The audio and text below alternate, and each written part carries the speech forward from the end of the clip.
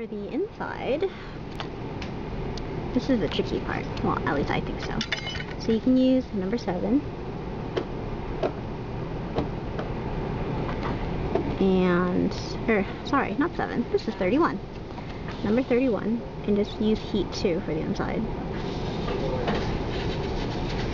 Try not to get the edge to scrape it, or else scrape the sides. Anything else you have is like little dents. So you can go like this.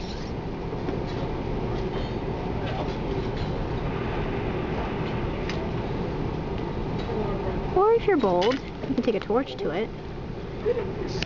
So be careful. Don't like melt anything, because that would be bad. Right? So you can take a torch to it, smooth it out.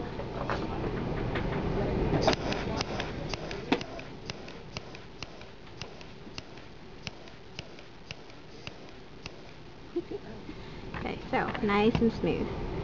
Okay? If you're scared of using the torch, don't use it. Okay? Just be careful. Okay? So you can go back and smooth it some.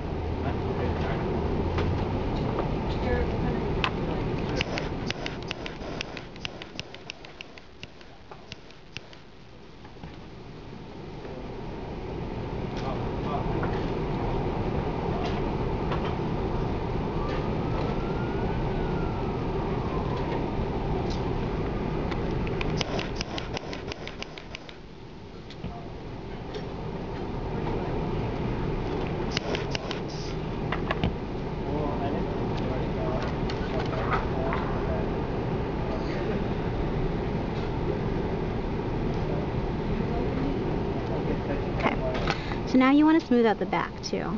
Okay, so this right here, you want to make it nice and pretty. So you can use this, 31, the pointy side, get a little bit of heat, and work your way in there. Just make it smooth, because heat makes everything nice and shiny, nice and smooth. Just a little bit of heat, and it'll smooth that out. Okay? So you want to do that for the back. You want to make it as pretty as you can. Okay. Whoops.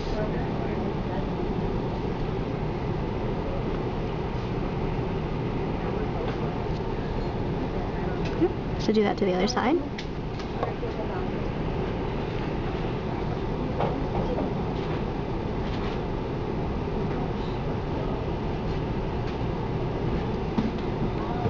And then for the top, you want to make this nice and flat too. So get your hot plate.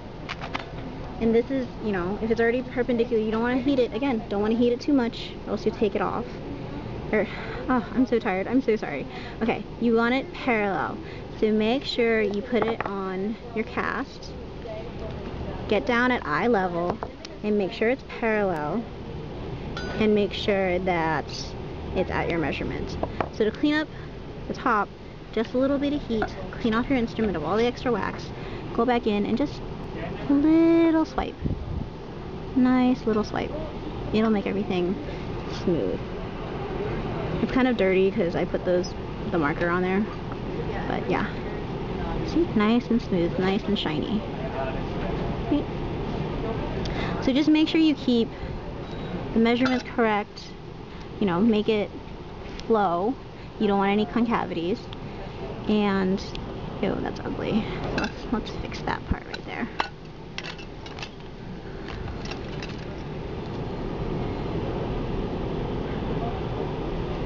What you're trying to go for is symmetry. Okay, you want symmetry more than anything else. Make sure it's aligned on the ridge, and then when you look at it like this, you want to make sure it's symmetrical.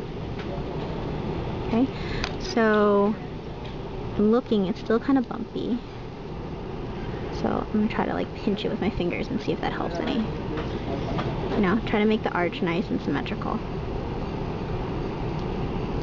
Okay, so once you have something, you know, close enough and you're ready to clean, so spend a little more time on this. I'm just trying to show you guys like what I do. It might help, you might not. So now we want to clean up. So you don't want any wax in here because this is not good. Okay, not cute. Not good. So you can take the torch with a paper towel okay? Or a piece of gauze. I don't know, whatever you like. And clean it off.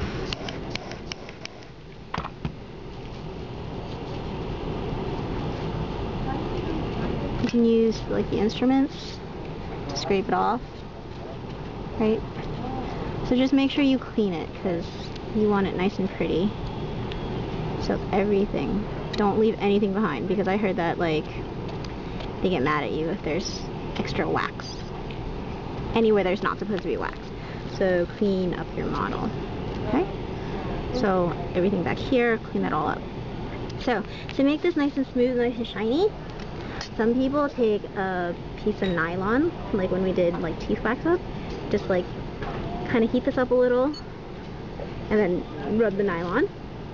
Or if you're bold, you can get a piece of paper, dip it in water, you know, make sure it's not dripping wet, and then put it near the flame and get it warm.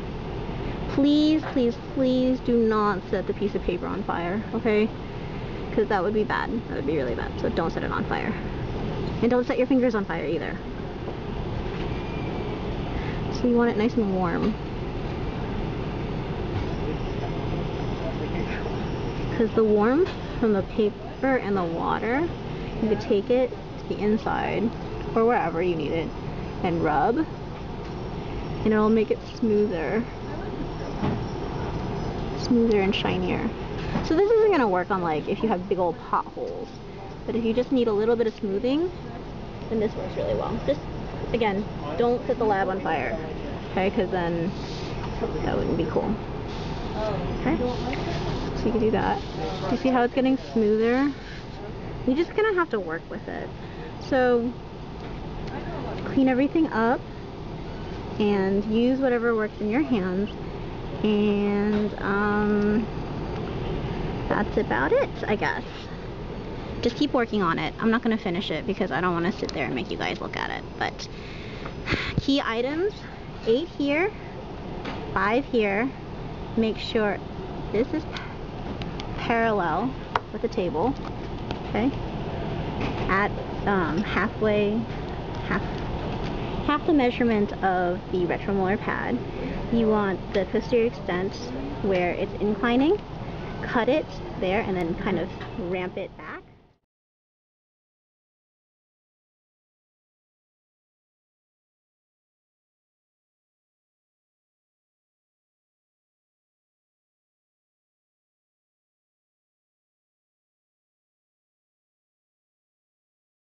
So hopefully that helped. It's not perfect, and I'm a little tired, so I was talking kind of slow and not doing the best work that I could do. But hopefully that'll help you with some tips and tricks.